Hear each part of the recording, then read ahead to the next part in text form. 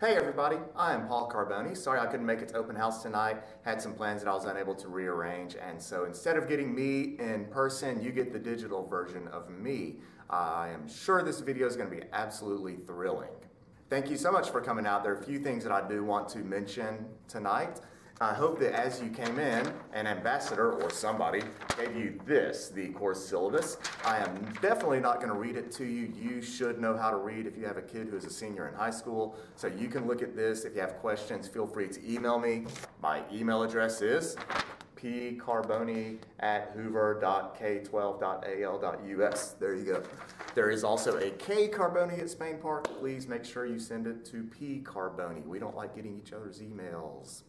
There are still a couple of things on the syllabus I do want to talk about, even though you could read it. The main things are calculators and the grading policy. Let's start with the grading policy.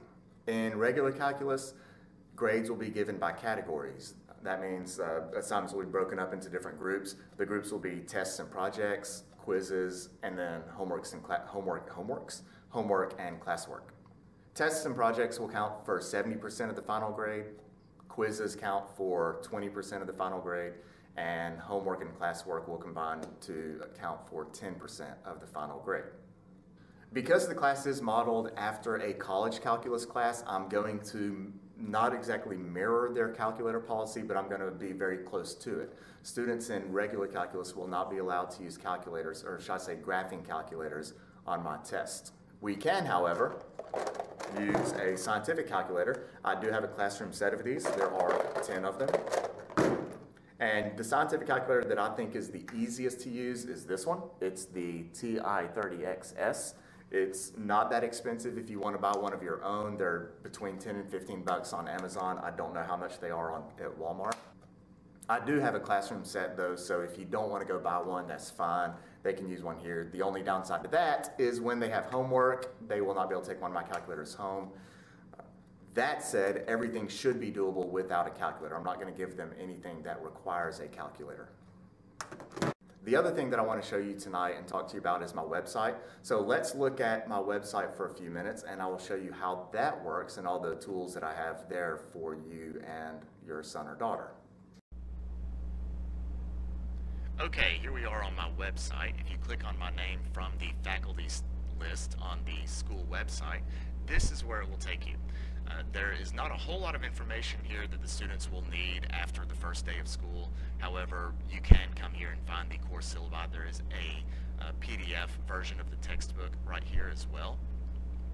If you click on the general calculus syllabus, you can find the individual topics that we will be going over this year, and they are pretty much the exact same as what you would see on a college calculus 1 syllabus, with the exception of a few additional things that are intro or beginning calculus 2 topics.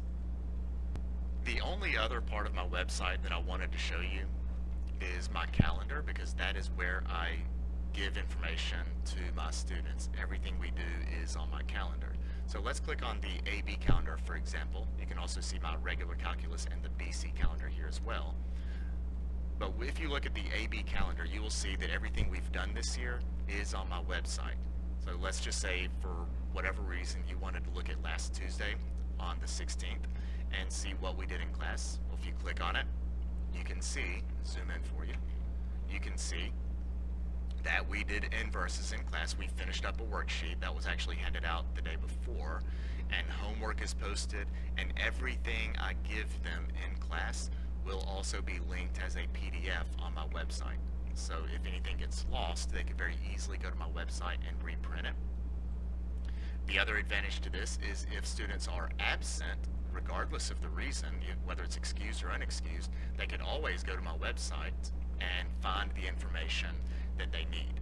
So they should never have to come to me to ask me what they missed in class. It's always going to be on my website, and I never take it down. So barring any technological disaster, things will always be on my website for the whole year. If you want to be an overachiever, you could even go back to last year and see what we did last year. I don't know why you would want to do that. But there is my calendar, and I basically wanted to make sure everybody was well aware of that. The other thing on my calendar that is very useful, that I think is useful, is these class notes. I do not use a whiteboard.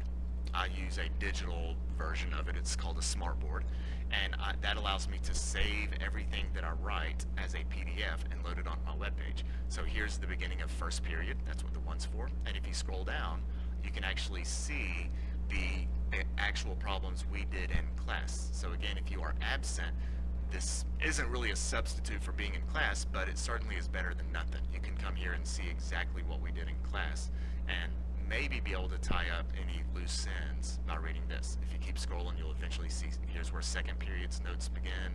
And so notes will always be available. I think this is a very good resource for students if they're absent, or even if they're present and they want to go back and kind of get a double dose of what we did in class. Maybe they zoned out for a few minutes in class, needed to go back and check some notes. This will always be on my website. So there's my calendar. Wanted to point that out to you. The other part of my website that would be useful is this one, which I have already talked about, where you can see the syllabus and any rules sheets or other notes sheets and stuff that may come in handy later on in the year. Well, there you go. Thank you so much for paying attention or sleeping. I can't see you. I don't know what you're doing. The last thing is that if you are on social media and you would like to get some announcements from me on social media, I am on Twitter and Instagram. Those are the only two. And you can follow me at Math Gnome. There you go.